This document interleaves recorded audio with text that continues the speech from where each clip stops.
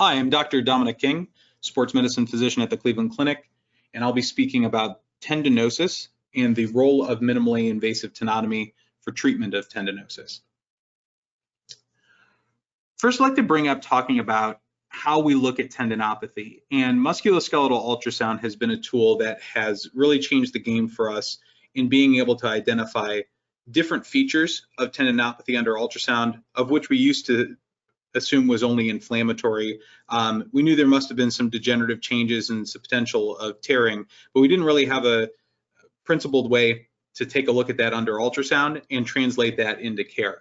So for any of you who are familiar with using musculoskeletal ultrasound, this is a common extensor tendon with lateral epicondyle and a radial head. The radiocapitellar joint is here, and the arrows delineate the top of that common extensor tendon.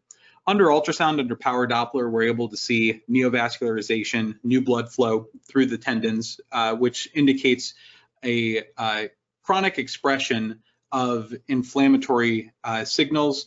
This comes in as being more of an inflamed type of tendon, even though it probably takes time for these blood vessels to grow, and this is a tendon that's been under stress for a while. This definitely feels to patients more inflammatory. When you see this in the office, it's a hot red type of tender swollen area, opposed to the degenerative tendinosis that we've become more familiar with. As those sound waves propagate through the tendon, the type 3, softer, more mucinous type of tendon tissue that's there allow the sound waves to propagate through, so it looks like that darker hypoechoic area. And then because we can see both of those, we know that there's some patients who present with a mix, and that tends to anecdotally fit with their symptoms as well, where the hyperemia ends up being a more painful, acute type of pain, even though, again, the condition probably has been around for a while, and the tendinosis being the stiff, achy type of pain that patients get when they're in one position for a while and then go to move and they have tightness in elbow range of motion. Same for other joints in the body. One of the questions we asked was whether or not we can reliably identify these findings. Most practitioners and providers who use ultrasound know that we can see these, but how reliably can we do that? So last year, 2021, we published a study looking at inter and intra-rater agreement on several different findings. We used 50 different full cine loop evaluations that were not marked up by musculoskeletal radiologists, and each of us looked at it, 2 different evaluations on 2 different sitting days. There were 2 musculoskeletal radiologists, 2 fellowship trained primary care sports medicine physicians who were myself and my colleague Dr. Jason Jenin, and 2 novice sports medicine fellows who were just new and did a workshop on identifying ultrasound findings. So with that, we were able to show that there was highly reliable consistency, inter and intra-rater reliability of identifying hyperemia and that hypoechogenicity or the tendinosis. There were some good reliability of several other findings, but really it was those 2 that were most qualitative and had the highest reliability, and that was consistent across all the readers.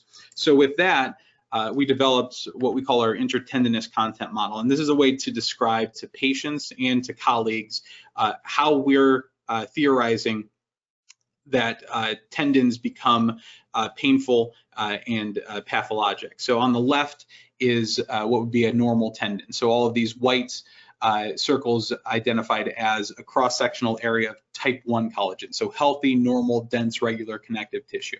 And this isn't meant to be in sequence, but these are the different types that we see. We don't really know that hyperemia shows up before degenerative tendinosis, but we definitely can see it in absence of one another. So any of the red circles identified as neovascularization, these tenuous blood vessels that have grown into the tendon because of that chronic either expression of vascular endothelial growth factor or some signal that there is damage in the tendon and the body needs to neovascularize that area in an attempt to heal or address the issue. The darker circles being that type 3, type 4, the basement membrane, elastic type of collagen that doesn't have that same dense, regular collagen feel and look in actual physical presence as type 1 collagen, and then the mix between them. And what this shows is as each of these end up growing into the tendon and are present, the tendon itself gets bigger, it gets thicker. Common extensor tendons really can't tell as much. Achilles tendons, certainly mid-substance Achilles tendons, this is what you see. Right before an Achilles tendon ruptures, we know from an evidence-based standpoint, this is what a tendon looks like over on the end here. It's thickened, you can see that thickening, that big fusiform swelling inside the Achilles tendon, and it's filled with areas of hyperemia and tendinosis. So with that, we developed a very simple qualitative classification combining what we've seen before in that study that showed the reliability of hyperemia and tendinosis. So when we speak, just to get some semblance around how we're classifying tendons, a type 1 tendon would essentially be a normal tendon, meaning there was no hyperemia and no tendinosis. Type 2, what we call inflammatory, not necessarily meaning that it is just acute inflammation, but there is this chronic neovascularization that's in that tendon, and it feels like an acute flare-up of the tendon. That's positive hyperemia with the absence of tendinosis. Just the opposite of that being a primarily degenerative tendon, having the presence of tendinosis without any overwhelming hyperemia or neovascularization, and then a type 4 being a combined tendon issue of chronic degenerative tendinosis with overlying hyperemia. So type 1, type 2, type 3, type 4. This allows us to start identifying separate, discrete patient populations that may or may not benefit from certain treatments. One treatment that we feel is beneficial for the findings of type 3 and type 4, where tendinosis is predominant, is minimally invasive tenotomy. And the role of that is using the TenJet device to debride, resect, and remove this degenerative tendon tissue to reduce pain and then enhance the tendon function. So with the schematic at the top, if you remove this degenerative tendon tissue, and that now has a tendon that can be reloaded, the hope is, and what we've been able to see under ultrasound and what's been shown through thousands of cases now, reapproximation of these type 1 fibers into a more functional tendon.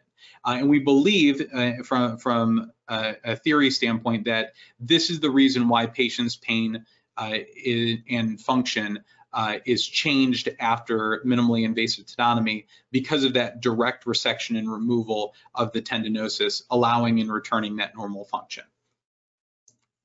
Thank you very much.